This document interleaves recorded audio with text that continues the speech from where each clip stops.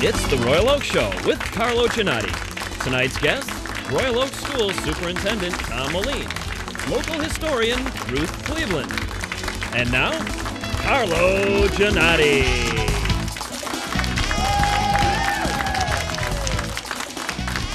Thank you very much. Welcome back to the Royal Oak Show. Until further notice, I'm still the host of this show. You all have just heard from Andy Aubrey, the official Royal Oak Show announcer. Before I get into the guests tonight and tell you a little bit about the show, I wanted to, Andy, did you hear from the local home office in Parma, Ohio? Did you get the memo this morning? I believe I did, Carlo. Okay, well the memo, if you didn't see it, let me read it to you. It says that since the last showing, they have been inundated. Yes, inundated was the term they used, with phone calls, emails. The phones are ringing off the hook from people all over the country who have seen this show, and they've called the headquarters to tell us what they think about this show. Now, the great thing is, despite all those calls, they're going to let us continue for at least one more taping. So I didn't know if you got that email or not, Andy. Ladies and gentlemen, we have a great show tonight. As usual, we have a star-studded show tonight. Our first guest is Tom Moline, the superintendent of the Royal Oak Neighborhood Schools, who's going to come out and tell us about the great things that are happening in and around Royal Oak as it relates to the schools. And then we're going to hear from Ruth Cleaveland, our local historian, who's going to give us a glimpse back in time about Royal Oak, and she's going to tell us some other interesting tidbits as well. And speaking of glimpses, I'm going to turn it over now to Andy Aubrey, who's going to give us a glimpse into the future about some of the exciting things that are happening in this great city of ours, Royal Oak. Andy, take it away.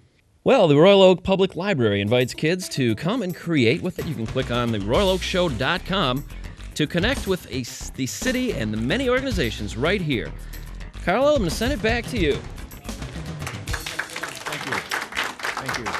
And may I, if I may, just for a moment. You may. After our last show, we have, if we can get this on camera, this is a picture of Carl. We have not over there. That's Chauncey Billups and Chris Weber. But this guy right here, Carlo Ginotti.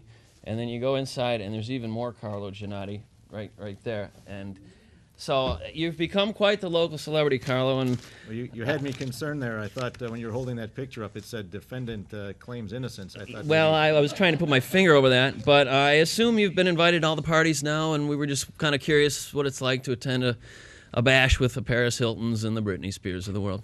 And one of these days, when my parents aren't in the audience, I'll let you know what that's like. But again, this show isn't about just me. It's about all the wonderful things that are happening here in and around the city of Royal Oak. And with that, how's that for an introduction? Ladies and gentlemen, it's my pleasure to announce our first guest for tonight, the superintendent of the Royal Oak Neighborhood Schools, Mr. Tom Moline. Tom, welcome. Thank you, sir. Welcome. Thank you. Have a seat and make yourself comfortable. Thank you. Thank you very much for coming, Tom. It's an honor for me to have you on this show. You're following guests such as Mayor Jim Ellison, who, as you know, is a big shoes to fill. Yes. But I'm sure you're going to be able to do it tonight. Tom, you are the superintendent of the Royal Oak Neighborhood Schools, and of course, I'm not telling you anything you don't know. But what does a superintendent do, and what are your responsibilities? Meetings and meetings and more meetings. And lots of meetings. And lots of meetings, Carlo. Not unlike a mayor or a city commissioner. There's a lot of activity in Royal Oak, and I think maybe this current superintendency is a little extraordinary, and I don't mean to elevate the position. It's just that there's a lot going on in the school district in Royal Oak right there now. Certainly is. So there's lots of meetings. Well, I think a lot of people think that perhaps maybe a superintendent is a 9-to-5 job, and I know that I know you, and I know that that's not the case. In fact, you've had a pretty full weekend this weekend, haven't you?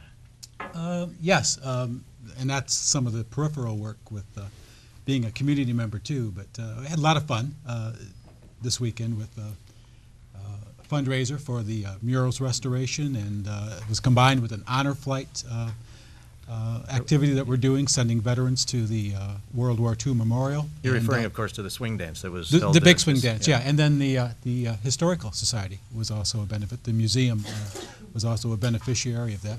I heard it was a great event, and I understand hopefully we'll continue on with those types of events. We hope so. We hope so. It was one that took a lot of effort from a lot of people in the community, and it turned out to be a good, productive fundraiser. They're already talking about doing it again next year. Oh, that's good. That's good. We'll have to make sure we get that in our calendar. Yeah. Tom, you came to Royal Oak how many years ago now?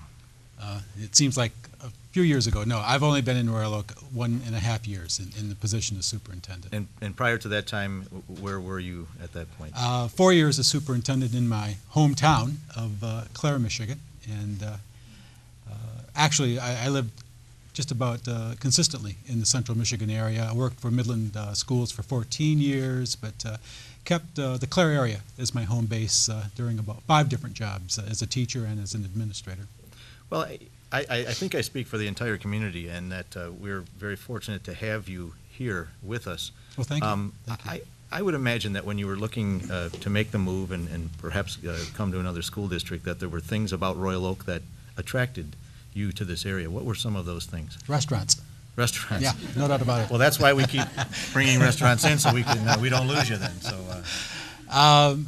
Just the entire scene. When I went to the downtown area in Royal Oak and my family, we were wowed by the fact that it was, number one, about 8 city blocks long, because we were used to 2 blocks long in Caro, Michigan, that you had a Barnes & Noble anchored at the end of the street, and again, restaurants and more restaurants, and just a lot of activity that surrounded it, and just that far away from the core of Detroit, so it was very attractive for us. I'm sure you probably did a little research on our town, and you probably checked into the community, the parental involvement. Have we let you down in any way? Not at all, not at all. Royal Oak was known all across the state for many years as being an exemplary school district. The prestige of being the superintendent is one that I enjoy going into other superintendents' meetings around the state. They've heard about it. You've had a couple of superintendents prior who set the pace for me to try and keep up with. But the amount of student achievement, the quality of the teaching, it's been known throughout the state for actually decades. Well, in just a few minutes, I'm going to have you talk about some of the achievements that you're most proud of. In the meantime, we're going to take a little break. Ladies and gentlemen, don't go away. We'll be right back with Superintendent Tom Moline.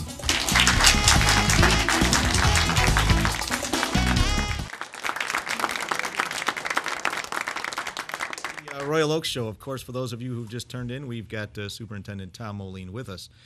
Tom, we could probably talk for hours about the achievements of the school board and your successes here, and hopefully maybe you'd come back on a different show, but I'd like to touch on a few things that you're most proud of. I mean, I don't think a conversation would be complete if we didn't talk about the consolidation Sure. of the middle schools and, of course, the high schools, and what a success that's been. Can you tell us some of the high points of that? Yeah, well, I came into the consolidation, I think, at the midpoint. A lot of the thought about what had to be done was done before I ever landed in Royal Oak. And I give credit to a lot of the people in the community who thought this whole thing out back about 2 to 3 years ago before I came here. They set the plan. I'm the lucky one. I got to implement it. But the whole process of consolidating was something that a large segment of the community, without any administration, without any Board of Education, putting this together. And I think I kept it pretty clean and pretty saleable to the community when they saw that there was no vested interest, so to speak, in the process. But the consolidation of the high school has gone very well.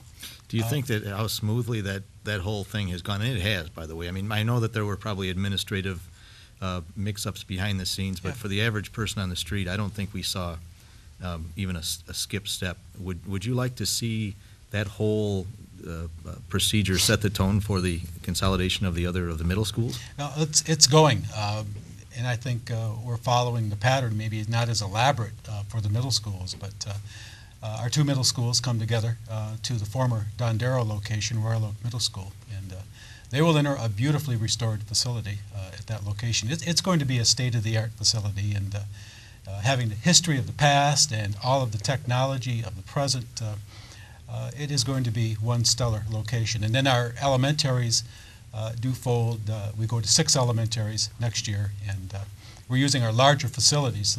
2 of those were middle schools to open them up as theme schools, so to speak, with some specialized offerings in those 2 locations to to continue to make Royal Oak attractive to parents of young children just coming into the school district. And that's something certainly that we all need. Whatever benefits the schools benefits the community, and I think we all know that firsthand.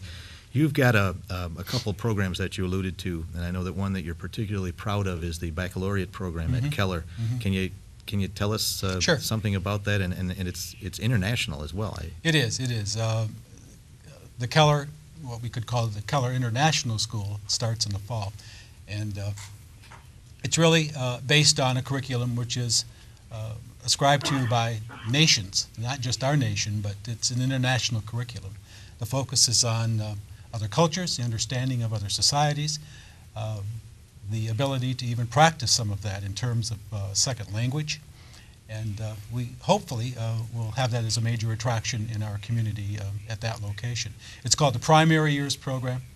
And from there, there could be a springboard to what's called the middle years, and then, of course, the diploma program, which we currently subscribe to up at Bloomfield Hills. We send a small number of students to the high school program there. So that's already there and in place, though we could expand on that back at Royal Oak High School if we wanted to in the future. Well, that's certainly a great program, and I'm looking forward to hear more about that as time goes on. You have had some challenges in the community, but on a stress rate from 1 to 10, how would you rate your job? I mean, I know you have a lot of good people next to you and behind you, but you're basically getting into some new groundbreaking territory here, if I'm correct. Maybe so, Carlo, but I think maybe jobs in the past where I felt virtually alone were more stressful.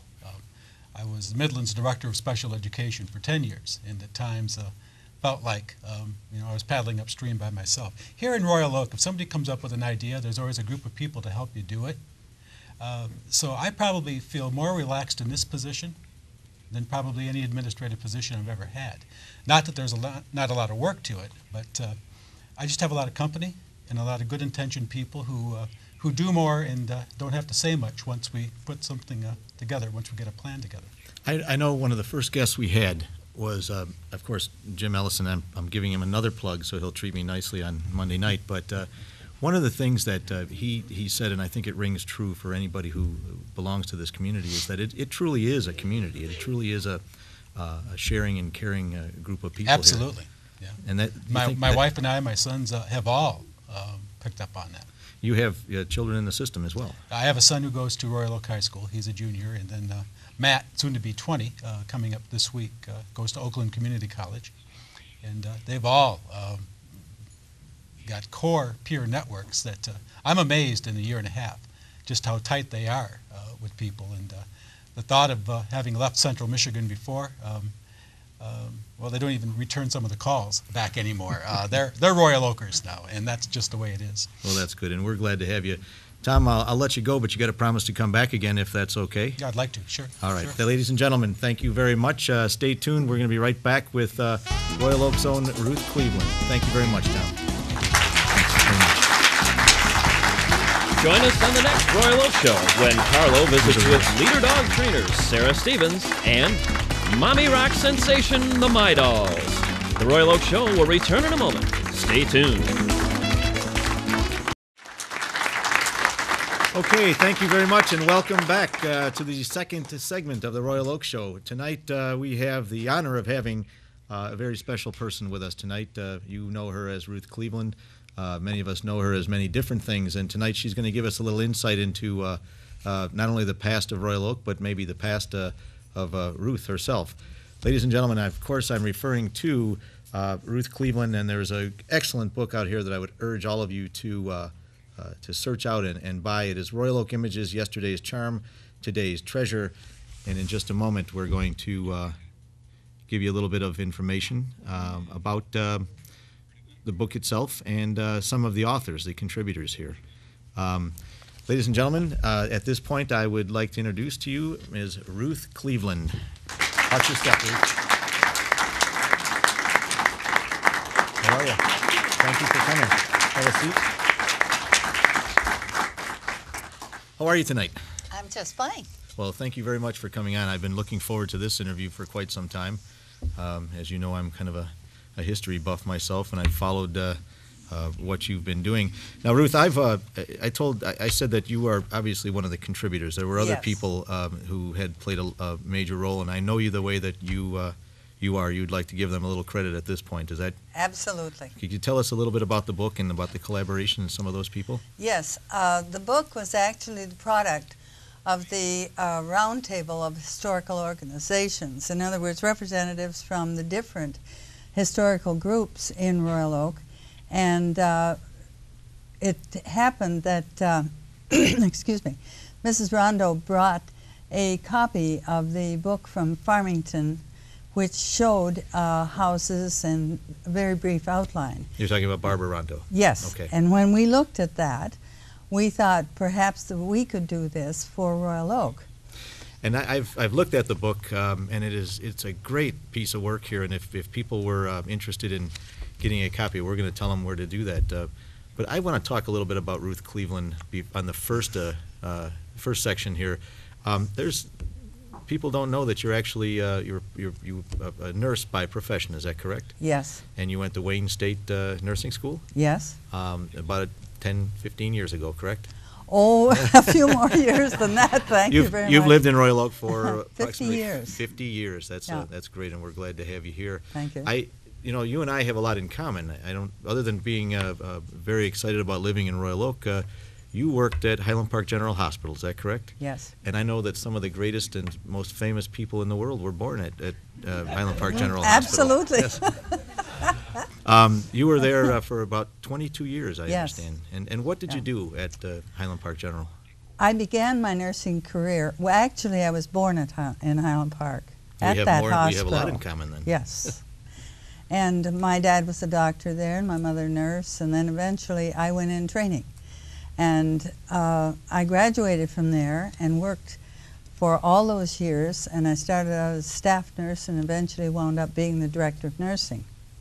For 22 years you did that. That was, Yeah. and for those people out there who may not know, Highland Park many years ago was a city much like Royal Oak is today. Is that Yes. correct? A beautiful, Yes, beautiful community. beautiful community. And the hospital where you worked was one of the first in the country, I think, was owned and operated by the city, which Yes. is very unusual for that Yes. time.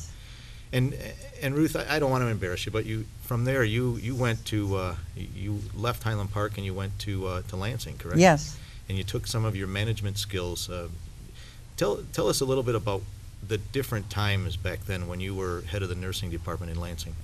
Well, they had just opened up a brand new hospital, Ingham Medical, and they were still in the stages of needing to develop the policies and procedures for the nursing department, because it had been the Ingham Chest Hospital, and with the new hospital they had all the services. So those had to be developed, and it was a wonderful staff. You kind of took over that, if I remember talking to you. You took that over, and back then, most of the nurses were women, of course, correct? Yes. And most of the women had homes and children, and you did something that was very unique back then. I don't think a lot of people know that you used certain of your management skills and helped create the first flex time, if you will. Yes, learning that so many of the women had young families and that they really couldn't work full time, we devised a program whereby a nurse could work 4 days one week and 3 days the following week. And she had a buddy, and that buddy worked the opposite number of days. And they depended on each other if they had to have a day off or they had to call in or something. And that worked out much better for them, because then they didn't have to work the full 5 days or 40-hour week or whatever you So want they to could call spend it. more time with their Yes. family, of course. Mm-hmm. And that was groundbreaking stuff back then, was it not? Yes. I know you're probably embarrassed. I know you don't like to talk too much about No, yourself, but no. but But- it's my show, so Yeah, okay, whatever you say. No, it worked out wonderfully for them.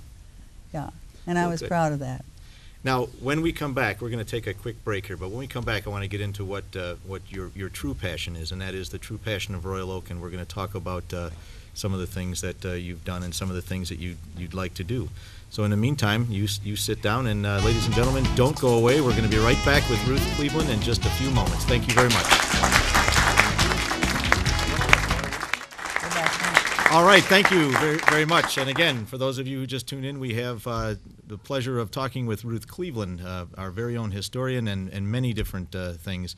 Ruth, welcome back. You really couldn't go anywhere anyway. So, No, stop. Now, Ruth, before the break, we were talking about the fact that you've been here in Royal Oak for 50 years, and you moved into a home, and you've been in that same home the entire time. Is that correct? No, 10 years in one and 40 years in the present one. But you've been 40 years in the present home Yes. right now. And that is a home that has some historic value, not only to you, but to the people of Royal Oak. Is that correct? We hope so, Well, yes. I'm going to show you on page 129, and by the way, this is an excellent book. Thank you.